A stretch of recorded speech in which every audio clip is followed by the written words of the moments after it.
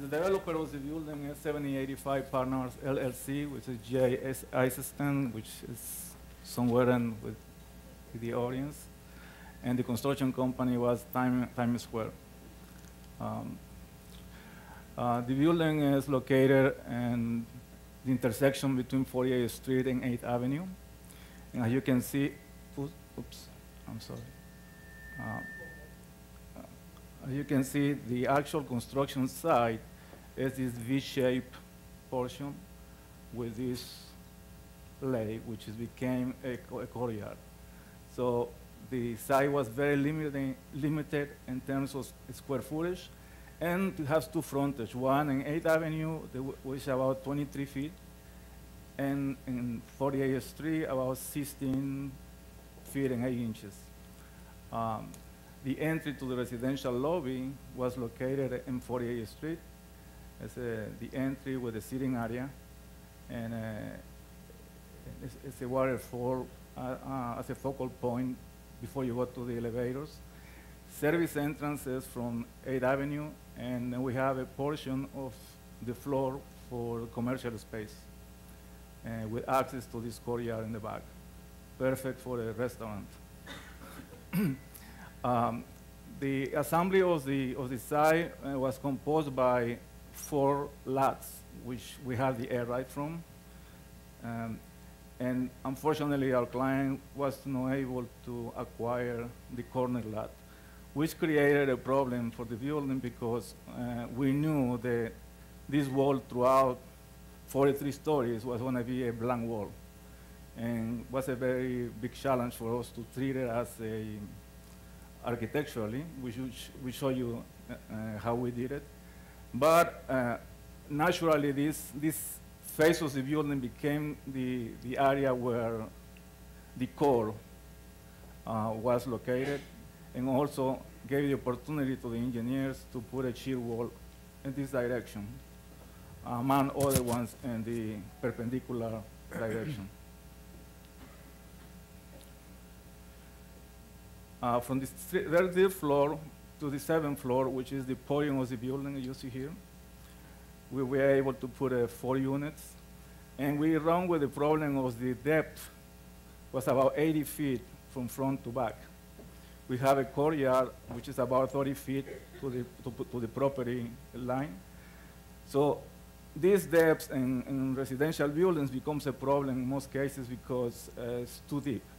So what we created here is we did these floors with a higher floor to ceiling, and we created like a loft type of apartments where we have a sleeping alcove about 3 feet higher than the living room, so that you overlook and get ventilation and air from the window in the living room. So these are like a studio apartments, these 3. And then here where we have the right depth, we have a 1-bedroom apartment. At the 8th floor, we are forced to set back 10 feet in 8th Avenue by zoning. So that reduced the area of the footprint to less than 3,000 square feet. So this is the only floor that is about 2,600 square feet, and our core is about 570. So as you can see, the efficiency on these floors is very low. You know, most residential buildings, we're trying to achieve about 85% or even more. In this case, we were getting about 80%. So what we did is, when we reached the 9th floor, we cantilever the building about 7 feet by 40 feet over the existing building to recoup the area that we lost by setting back the building, and try to maintain a total area of 3,000 square feet per floor. Then at that point, we have windows, the legal ventilation in this direction because we had the air rights for these 2 parcels. So we have a 3 1-bedroom apartments in this location, and the views are spectacular. You know, looking west and south, and some in the east. Again, this wall became our problem because we are allowed only 10% of light and air. So what we did, we returned the windows in the corners, and we created a window for the kitchen here. From the 31st floor to the 42nd floor, it's pretty much the same footprint. What we did is we introduced a two-bedroom apartment, and the other two apartments, you know, they are typical. And the last floor, which is the 43rd floor, became a penthouse apartment, which is one apartment per floor. We try to take advantage of the views looking west, because looking west from 8th Avenue, most of the buildings are about 6 stories in high, so you have pretty much free view corridors to the river. So this apartment happens to be a 3-bedroom apartment plus a library. So you have a living room, dining room with an open kitchen facing west, then the library and the master bedroom facing east. This is the building as today, and this is the context in the neighborhood.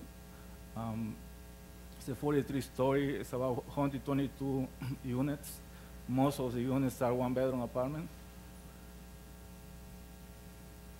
And these are some of the pictures of the progress of the construction. The building actually, this is a 23 feet frontage that we have in 8th Avenue.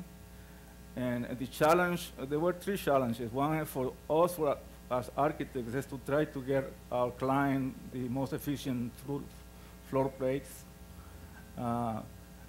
And we have to work with the shape of the lot, also the amount of concrete necessary to support a building with these dimensions, as well as having the problem with a blank wall facing north. The structure is a concrete construction up to the 43rd floor, and then what is the bulkhead that contains the mechanical rooms, as well as the coolant tower and the water tank. We changed it, or the engineer changed it to steel.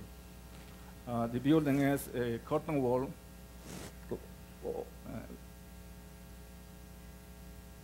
It's a curtain wall, and we treated the curtain wall with 2 different textures. One is a very plain bar glass curtain wall, and in the cantilever portion, what we did is we introduced a horizontal bandage of aluminum and fins to have 2 different textures in the building.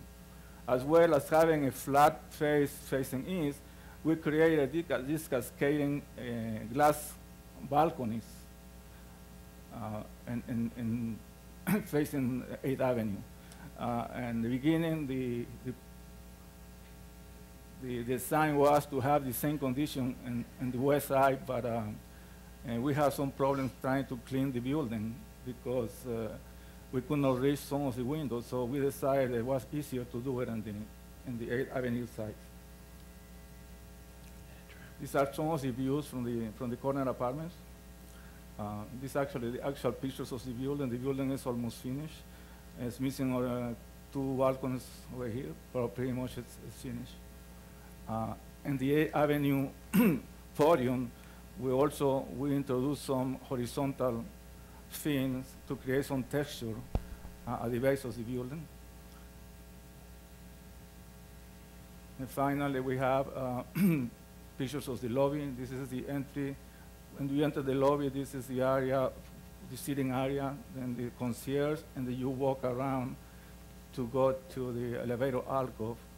And we have, as a background, we have a waterfall. As you can see, this is the way we treated that face, and the north face, which is the blank wall.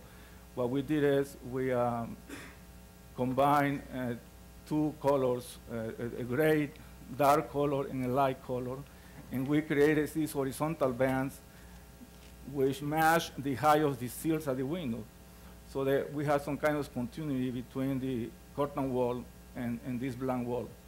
And then we changed to this portion of the building where the elevators are to a solid gray wall, sort of to play with the volumes. Because we were very concerned about how this concrete wall was going to look at the end of the day. So this is the building. So I'm going to give the microphone to Professor Israel Segnak to explain the structure. Thank you.